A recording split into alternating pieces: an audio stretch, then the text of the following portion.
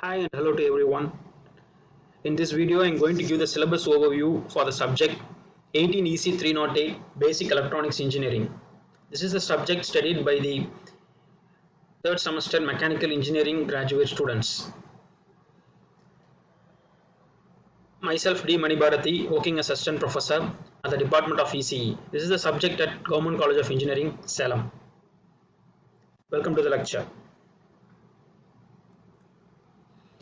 Before getting into the syllabus, I want to say what is the necessity to study this subject. You know, in mechanical engineering, recent subdomains like mechatronics, robotics have evolved. The main purpose of this evolution is, nowadays people cannot say mechanical engineering is independent of ECE or ECE is independent of mechanical. There is a necessity where two or more departments has to work together. For that, we have to have some knowledge.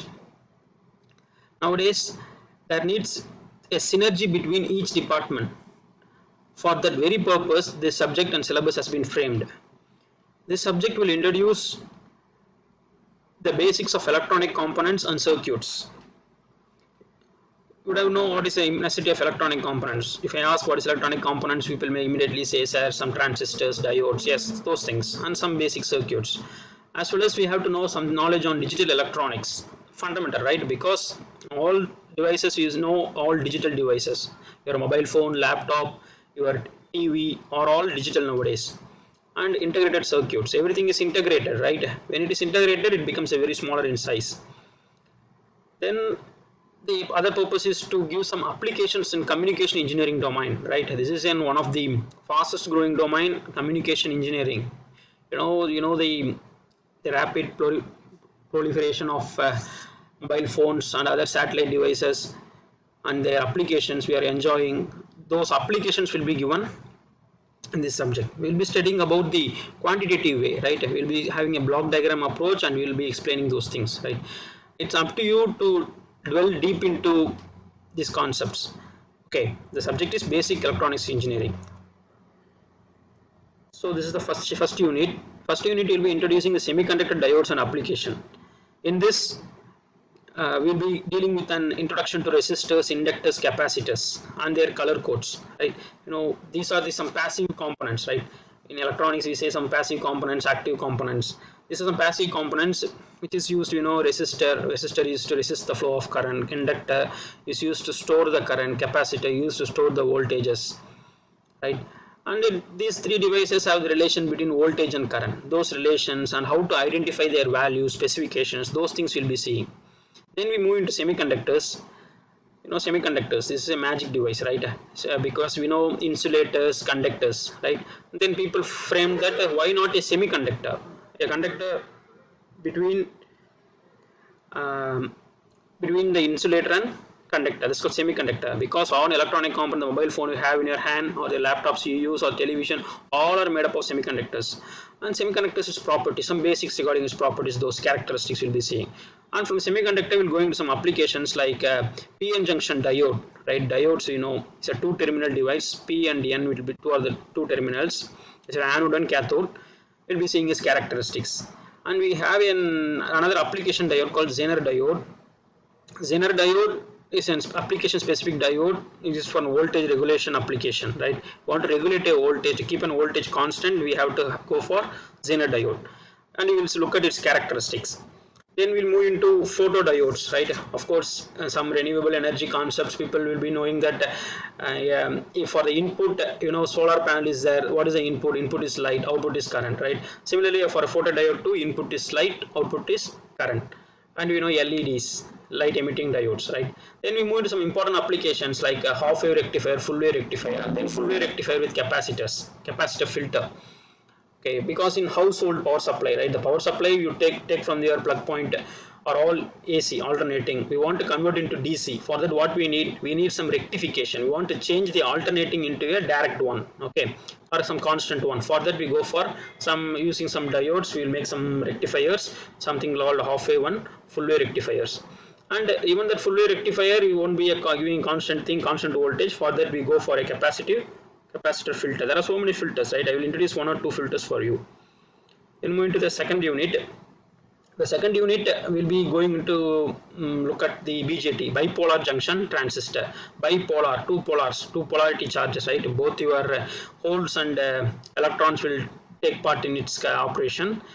And what are the terminals? I say base, emitter, collector. So I say common base, common emitter, common collector configuration, right? For each configuration, what is the input, how it is related to the output, and if I change one parameter, one voltage, what happens to the another current.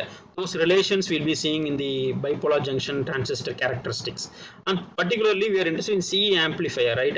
Because in common emitter transistor circuit is primarily used for an amplification application, right? So we'll be dealing especially with some circuits with CE amplifier. Then we have a concept of feedback. You know what is a feedback, right? What is a feedback?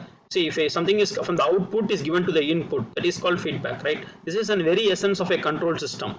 Okay, if the output I can see and can give it to the input, I can correct the output change, right?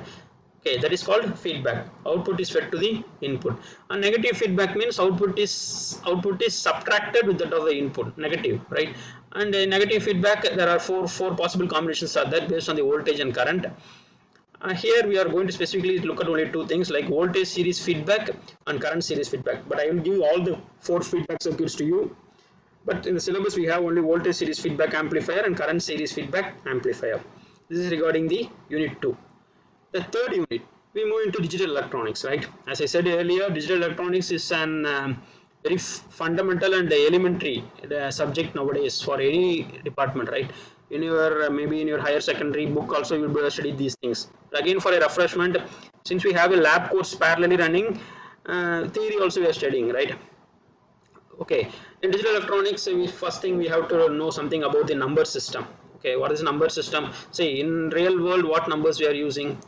We are using the decimal number system. Okay, but computer can understand only binaries, ones and zeros. That need not be only the binary number system. We have some numbers called octal, hexadecimal. Okay, but those things you should be knowing how we have to convert from one number to the another, decimal to binary conversion or decimal to octal conversion or hexadecimal conversion. Those things you'll be studying in the binary number system. Then move into the logic gates, right? These are the basic building blocks, right? To design a NEC, assume you have a Intel i7 core i7 processor. What will be inside it? If you ask, I can simply say gates. Okay, what are the gates? Are these primary gates like NAND and NOR gates. They are called universal gates, right? Using these gates, we can realize some other gates like NOT gate, OR gate, AND gate, XOR, XNOR. Okay, these are the finite gates we have, and we'll be seeing what are the gates, what are the universal gates, that is your NAND and NOR gates. Then using these gates, we can build some circuits, right? Something is called combinational circuit. What is combinational? I will be combining, okay, combining the logic gates to form a circuit. Okay, we will be studying these only two things like half adder and full adder. Give a taste of the circuit, but these are not the only two combination circuit. We have half subtractor, full subtractor, encoder, decoder, multiplexer, demultiplexer. So many circuits are there, right? But as an introduction, we will be dealing only with these two things. And if you wish, I can give you some other combinated circuit if you wish to learn. Okay, I'll be providing you. Please don't worry about it. Then we'll move into something similar to gates. We have something to remember something, right? To remember something, we need a device called flip-flop, right? Flip-flop is a device which can store one bit of information. Okay, assume you have a 64, I can say like 1 gigabytes, 1 GB, 1 gigabytes, 1 gigabytes pen drive. You are having 1 gigabytes pen drive. What is the meaning? 1 giga is, I can say 10 power 9 bytes. Byte is 8 bit. Okay, so 8 into 10 power 9. Okay, these many bits are there in your pen drive. Fine. So 1 gigabyte pen drive will have these many bits. Okay, and a flip-flop, one flip-flop will have 1 bit of information. 1 bit of information. 1 bit of information, right? And this flip-flop is used to store the information such that to remember a circuit, right? Assume you are designing some counter circuit. You are having a device installed in your doorstep of your classroom to count the number of students visiting your class, right? Assume the first student is coming, the count will be 1. The next student is coming, now the count will be increased to 2. Okay, how it is from 1 it is increased to 2. That means just remember 1, then only when it sees the student coming inside the class it will be increased to 2. Now the third student is coming into the class, the sensor will sense and it will be increased to 3. Okay, in that case we have to remember already what is now the output is 2. The next output should be 3. So the next output would be 4. For that we need such devices are called flip-flops. Flip-flops are SR, JK, D and T flip-flops. Okay, and I will be introducing some, since we have a laboratory session also, I will be introducing some sequential circuit you build using these flip-flops. Then we move into an unit 4. This is an integrated circuit. Integrated circuits, you are specific, though you are studied about BJT, this op-amp is nothing but your operational amplifier. Using operational amplifier is one of the fantastic device. Anyone can build a circuit very easily. Electronic circuit, you say any circuit I can build using op-amp. Okay, the op-amp you would have studied in your +2 also. There's inverting input and non-inverting input. 2 inputs are there. Based on that I will be building some applications like voltage follower, adder, subtractor, integrated differentiator. Okay, so this is very important unit. This is the mandatory unit or very essential unit. You should be very thorough to build any projects or applications in your course. Okay, electronics means you should be very thorough with integrated circuits. I will definitely guide you in this thing, right? Okay, then we have to convert the analog input to digital and digital to analog, right? As I said earlier, computer will be working with digital, but as a human being everything is we can sense only in analog, right? So digitally you are watching a digital movie, right? It is telecasted digital wise, but still the content will be the content you can see is analog, right? So digital should convert it to analog, and to store something analog should be converted to digital. For that we will be using some techniques like R2R weighted resistor type techniques, right? Similarly for analog to digital we have one technique like successive approximation flash types. There are some other techniques also there, but this is for mechanical engineering students. We will be having these two techniques only. Okay, for digital analog we have R2R and weighted resistor type. For analog to digital converters, that we say, I can simply say this is DAC, digital to analog converter. This is ADC, analog to digital converter. Okay, for this we have successive approximation and flash type. We move to the unit 5. In unit 5 we will be helping you in some applications in communication engineering, right? Okay, for that applications like radio, TV, microwave, satellite, fiber optics, these are all based on communication application.